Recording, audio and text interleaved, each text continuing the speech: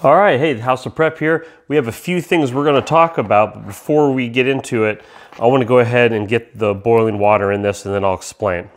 This is what one of these looks like. There is an oxygen absorber in here, so get that out. This is lasagna.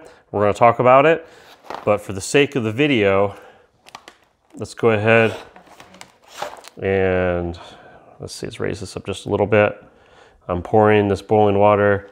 Hopefully I'll get it right in there. All right, so we got that done. I'm gonna seal it. There is like a Ziploc seal on here, just like a little Ziploc bag. So we got that seal, and I'm just gonna shake it up just a little bit. All right, let's set that there for just a minute.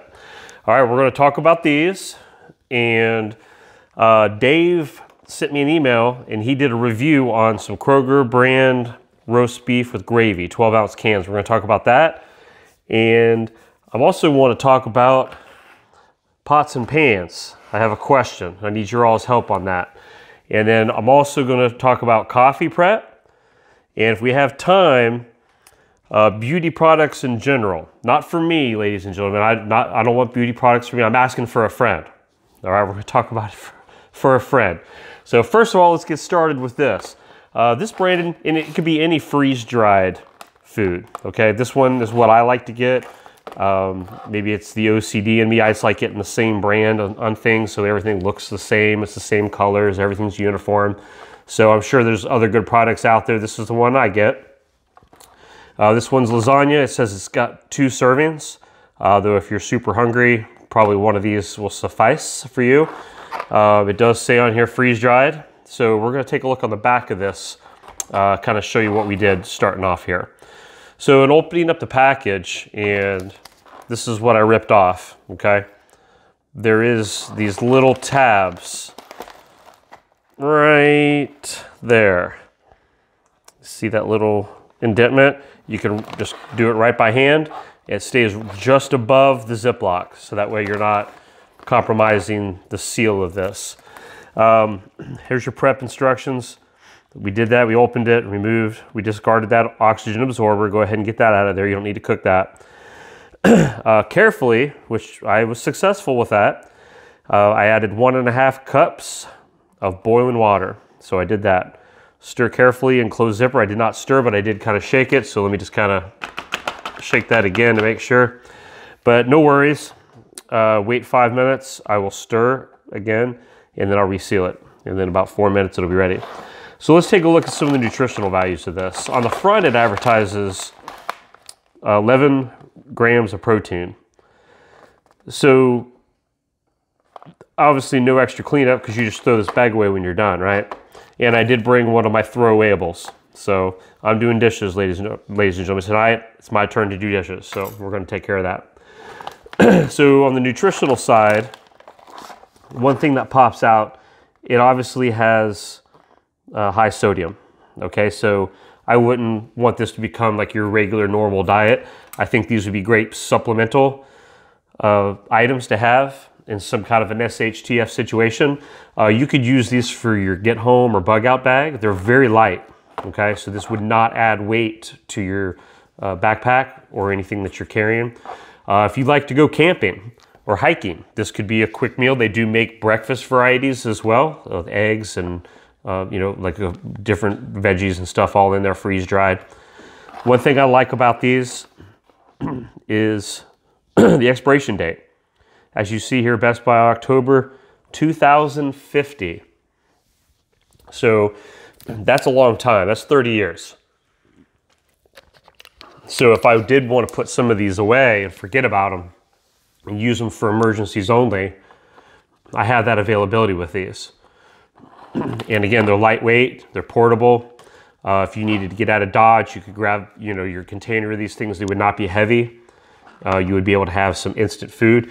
And it doesn't require a whole lot of prep or work. You just need to boil water. So you would have to have access to a stream or a lake, or if you still had your tap water working, make sure that you boiled it through a fire.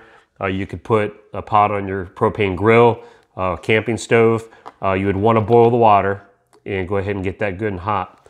So it's been almost 5 minutes. So this one here. As I'm doing this, let me talk about Dave real quick. Dave sent an email, and in that email, he said, hey, I just wanted to share this because he knew I'd be interested, which I am. I like to hear new things and people testing out things and such. All right, so I stirred this up real good. Let's reseal it. Now, Dave said that he was trying out that Kroger brand roast beef with gravy, the cans, the 12-ounce cans. Had to open 3 of them for his family of 4. He said the meat was good, but he was a little disappointed because when he opened it up, it was mostly gravy and didn't seem like it for the amount of money it was. And Dave, if you could please, sir, if you watch this video, put in the comments about how much per can that was, because I don't think I saw that. And that way people could kind of see the value. If you've ever tried these Kroger brand roast beef with gravy cans and you think that they're the best and they were a great value, then put that in there and we'll pitch you up against Dave. Fight, fight, fight, fight. No, I'm just kidding. We're not going to do that. So, but seriously though, it's nice to share things and values and things, because that kind of lets us know what to buy, what not to buy. So I'm appreciative. Thank you, Dave, for doing that. And it's okay if I rattle the cage a little bit. He doesn't mind. He's got broad shoulders. He could take it. So my next question, while we're waiting for this for a little longer, it's doing nice, marinating nice in there. I have some older pots and pans, and I got more than this too. Some that are larger and things. But with prepping, and let's be real, we use our preps because obviously we rotate. So we don't just only use our preps in a bad situation, because we have to use them and rotate them and resupply and replenish. So whether it's a SHTF situation or whether it's just normal day-to-day living, dinner after dinner, hey guys, what kind of pots and pans do you recommend? What is it? Pyrex? Do you recommend go out and get all cast iron? Obviously try to live on a budget, but at the same sense, you want to get a good quality, pots and pans. And if there's some things that you guys have used and you're like, man, in all my cooking and everything that I use, and maybe you have certain things you take with you when you go camping, I don't know. But if you have some things that you recommend, I think there'd be other people interested in that. You don't never see anybody really talk about this too much. So I thought, hey, that's something I'm curious. So if you guys could put in the comments, let me know, what a good brand is, or what to look at, like Teflon and different things like that, the non-scratch things. And, I know there's a lot of terminology out there, but if you could kind of let me know that, I think other people would find that information valuable as well. Coffee preps. So I'm looking at my list here, and I won't show it to you because you probably can't read my chicken scratch, but I'm looking at like coffee preps. A lot of I have that healthy addiction to Diet Pepsis. And yes, don't worry, I still drink plenty of water, okay? Because I chase my Diet Pepsis with water. That way I can justify how healthy it is. So I know it's not. But coffee preps, okay? So if something bad happens, I can't buy any more soda, because I noticed that, when things are going bad and people run into the store, I notice all the sodas and things are gone. For those of you up north, I'm talking about pop, and all that stuff gets bought up off the shelves. So in order to continue my caffeine addiction, I know that I like coffee.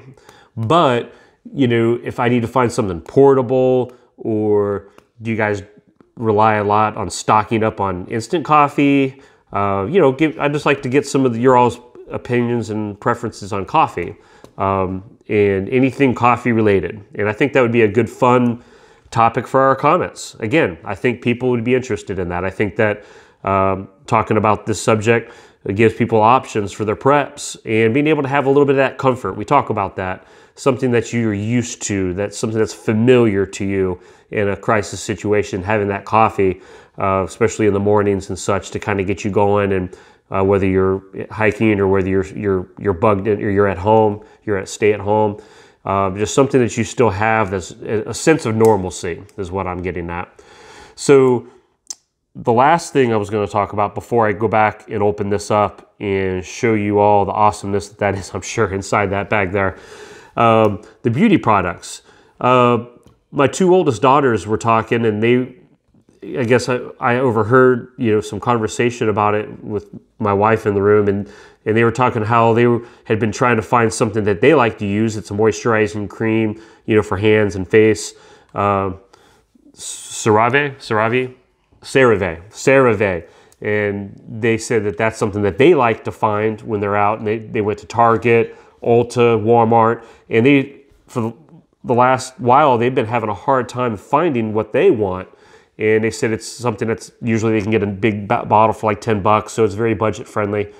But just in general, how's it look out there, everybody? What's with the beauty products? So that's something I don't look at. And maybe when I'm at my store runs and I do my Thursday videos, maybe that's something I should just at least walk over to that aisle and just take a peek. But I know, again, that's probably regional. And I know some people will say, hey, they're stocked. Some people might have an issue. And that's just a curious thing. I've seen some other subs here that make comments in other videos. They'll have these lists of all these different things of athletic shoes or other topics. So I'm thinking, well, what about beauty products? What about, I know with shipping problems and truck issues and getting those shipments to the stores. So again, put that in the comments. I'm curious to know how your area has been with beauty products. I just think that's something that, again, a lot of our viewers would be interested in checking out. So, all right, back to this. I don't think there's anything else to show you on this. Price-wise, I guess you can get these for about $8. Camping section at Walmart has these, or you can go online and order them. I would just shop around. You can probably find, $1 difference here and there. I don't know if you can ever find a big sale. So I'm stirring it. I'm going to bring the camera up just so I don't spill this all over the place. So let's see, actually, hold on. There we go. So that's lasagna. That's not bad at all. That looks pretty good. So I'm going to, depending on how hot it is, let me bring this over here just so I don't make a total absolute mess. So you can see there is the noodles, there's chunks of meat in here. So that's what it looks like right here. A little blowing on it here.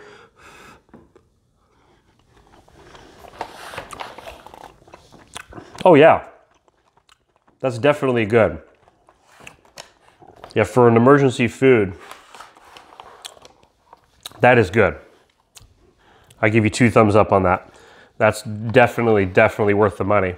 And for just the convenience of it. Again, the lightweightness of it, the convenience of it. I wouldn't say, for people that like to can and such, please, obviously can, but this might make a great supplemental to add, again, so we talk about balance, different things and such. So if you've never tried one of these, give it a shot. I don't sell them, so you have to go find them at the store yourself. But no, yeah, if you look online, check your Walmarts. Those of you who like to pick your stuff up at stores, they probably even do that. They bring it out to you to your car and stuff with your groceries. So I'm pretty sure they do. I think I've done that before. All right, that's it. Just a few things to talk over, and I hope you guys are doing great. If you haven't already, please hit the thumbs up button on your way out. And if you are new to the channel, consider subscribing. And if y'all haven't done it yet, hit the bell to get your reminders. That way, every time I do a video or a live stream or such, it'll pop up.